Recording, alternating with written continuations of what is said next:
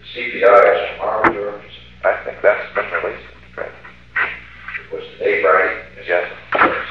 Today, tomorrow. This economic news today is just sensational. Unbelievable. I can't believe it. It's really sensational. As I say, it's going to be hard for our critics to knock down that. Really knocked down every figure. What really did distress me just a little was that business.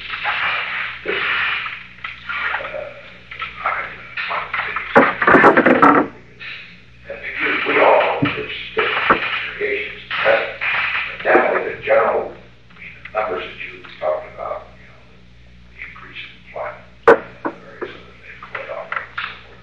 It is positive. Why the hell would I don't know. Who the hell cares about business anyway? They also they get a lot of injuries. Well, they've gotten themselves mesmerized by the business, and economics is bad for the administration. Foreign policy is good for the administration. That's the line. And so they haven't seen it that way. They all write the economics. Well, I think that we're going to be, the facts are, we're going to be very comfortable with the economic issues. That's coming up roses. And can't help but be perceived as such. The second quarter figure is just the point where they staggering. I can't believe it's true. That sounds like Brazil. I can't believe it's true. But if that were the money increase, that would be so sensational. But a real increase of that magnitude is. How did Stein start his note? The power of prayer has been answered or something. He said, the only economist in the world who says he for the power of prayer, slightly assisted by seasoned justice. Yeah. That's a great line.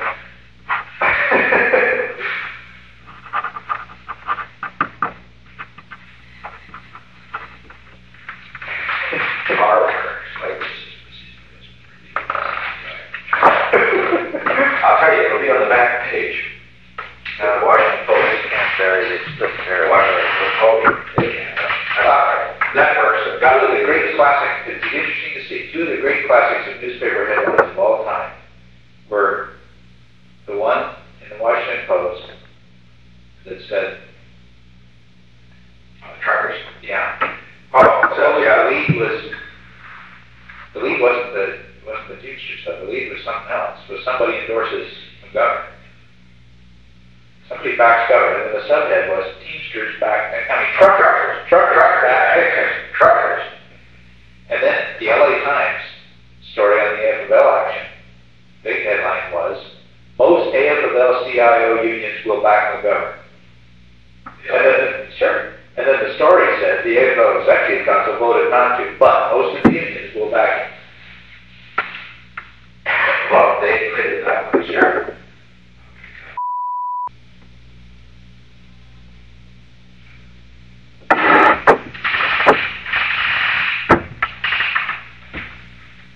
I was going to ask you about this thing here.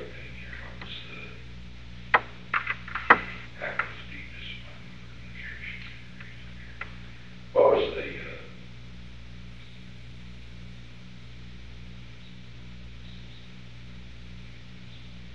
let's understand what happens when we screw our friends to help our enemies, or to win new friends. And our friends don't like it. Especially because we led down the primrose path and then pulled the rug out from under him. He's pissed off. What do you mean led down the primrose path? We've been fighting. I know it's been sure we could. We had the votes. Wow. They think we had the votes. The can't get it through just isn't true, apparently. That was the line we used, but I don't think that Packwood felt, and I don't, as I understand, I may be wrong, because I know that's very familiar with, but it's my understanding that the congressional guys thought we would get it through. Schultz decided that he said that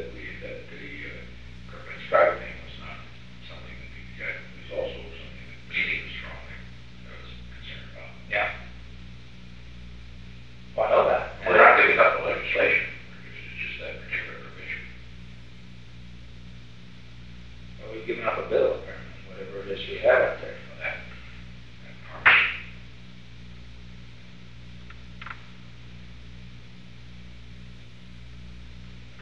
And we buzzed about some unacceptable segments of it or something too, but it hit Packwood hard because it was a fast change on a they were going hard. And how was it changed by? How was it announced? By well, I don't think we announced it. I think we simply sent word out there that we weren't going to back it anymore. And then Packwood got mad and went out and said the White House pulled off of it.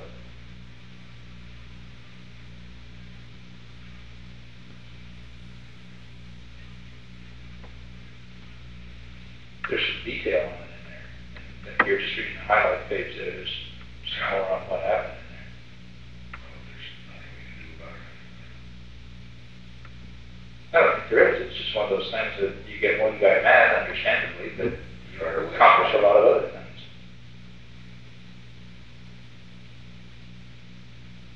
And as they point out there, if Packwood hadn't gotten mad and run out and said it, ironically, we could have hung it the other way on the Democrats. Packwood is the guy who goofed, but he goofed. In his own mind, he goofed because he was double-crossed that night. I mean, that's what you read into this. Had he just kept quiet, which was what the claim was, they would have blamed it on the Democrats, saying we couldn't get the thing through and that they had put some unacceptable stuff in it. We could have said the Democrats had ruined the crippling strike legislation, but Packwood went out and said the White House pulled out. Which, of course, the media was divided to report in full detail. Well, apparently it wasn't handled properly on our side. I'm not so sure that it wasn't handled properly by Packwood. No, but I think he should have been informed. Well, he wasn't. No, I wouldn't know that. I don't know. By the city of Silverman. Oh, I mean, the problem, you couldn't get it through. Yeah, but you knew better than that. I mean, you can't. He felt, well, he knew that mandated. I'm not so damn sure. I'm not so sure that in an election year, you couldn't probably anyway be able to get a labor bill through that Congress. Not through the House. No, probably not through the House, but he That's what I'm talking about. Okay, we pulled it out of the Senate. He means they would have got that thing up and voted for it. That's what he thinks, as I understand it. I don't know, I may be wrong.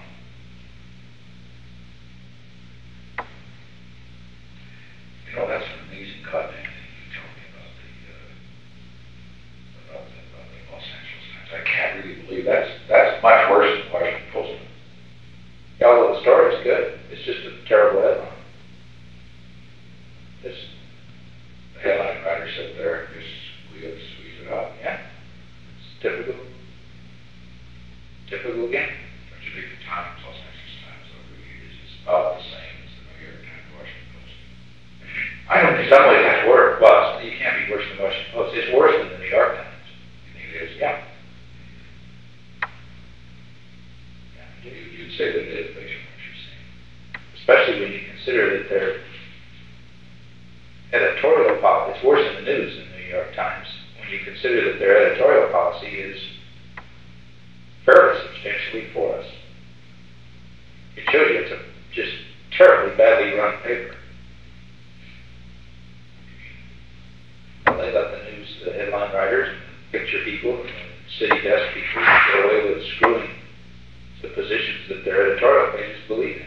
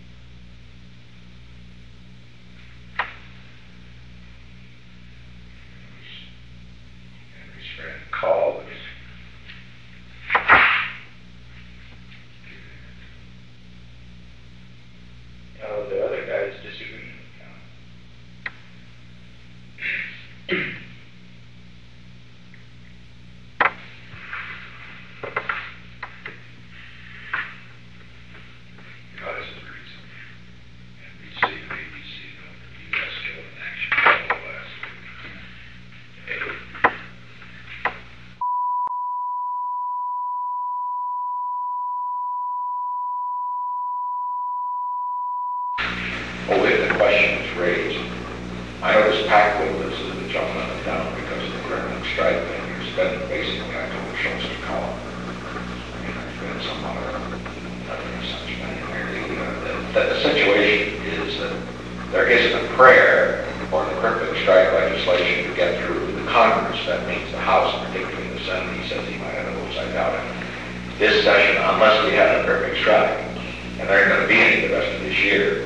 And what our strategy is to try to work out a piece of legislation that we can get through, and Schultz and Hodgson and so forth, and talking to the labor leaders with regard to trying to find a different form to deal with so-called strikes. We're not flushing the legislation is saying that one provision with regard to arbitration. We've had it up there for 2 years, and the Congress is not active. And Packwood, of course, thinks it should be back, but I think the impression that this was the cost of our getting a meeting on to endorse the Teamsters to endorse is not true. Not true. In fact, they had worked this out long before against Hodgson and Schultz had recommended to me that we can't get this through. And I said, well, my friend of mine, someone for me. Now, if you have a hell of a strike, they'll do it.